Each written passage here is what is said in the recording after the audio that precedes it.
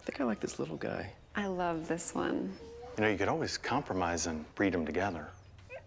Doberman. Know what I mean?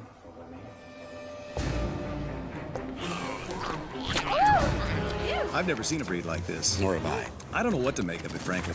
It's unsettling. It's disturbing to look at it directly. How did this dog get past regions? That's what I want to know. I'm Sarah McLaughlin. Will you help these misunderstood animals? I don't like the fact that it's looking this way. All right, that's it. Save yourselves!